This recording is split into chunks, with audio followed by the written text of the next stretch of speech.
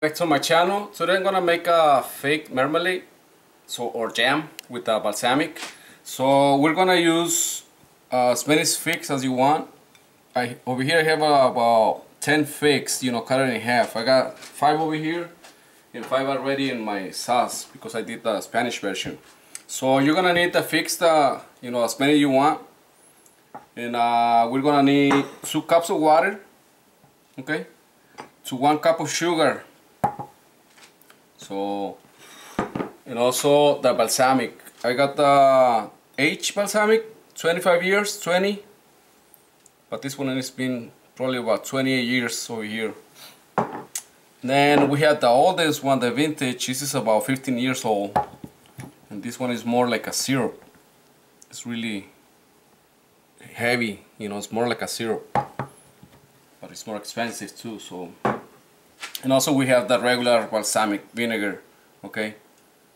And then, depending on how sweet or bitter you want your marmalade to be, that's, the vinegar that you're gonna use.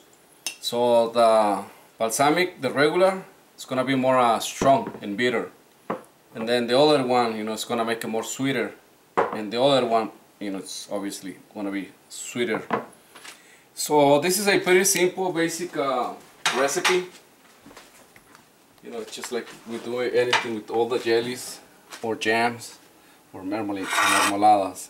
So we got the water with the figs and the sugar.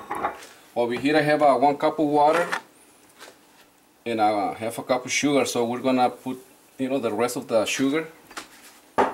And like I say, it's gonna be 2 cups of water to 1 cup of sugar, okay? So over here I have already 2 cups of water. And then we're just gonna bring it to boil, okay? And then I would say about 10 minutes in a hard boiling. Then we're gonna come back and check our sauce. Okay, so I let it cook for about 10 minutes, to cook halfway down. Now we're gonna add 1 cup of the balsamic vinegar. I already have half a cup already in there. I was making the Spanish version. So you're just gonna bring it to boil again, okay, for another 10 minutes. And then we're gonna come back and check our jam. Okay, so as you can see, the figs that have been cooking for about 25 minutes or so. The water is already reduced. But remember, we add the balsamic, so we bring it back again to the 2 cups of liquid. Now we have 1. So we're gonna just, let it reduce. Stir it once in a while. And then we're just gonna lower our heat to medium, okay? Don't try to smell it because it's gonna be very strong and it's gonna unclog your sinuses right away. So if you're sick, go like that, and it goes all the way up to you, all the way up. But just let it reduce. Right now it's in a syrup stage. You can put them in the preserves if you like, or since we're making the jam, we're just gonna let them cook a little bit longer until we have this consistency, okay? This one is just plain mango, and I have the chili with mango, so stay tuned for those recipes. They're coming up at the same time, so make sure you wash them. And we're just gonna let this one cook for another 10 minutes. Then we're gonna come back and finish us. Okay, so as you can see, it's already thick, and you have to see the bottom of the pan, okay, like that.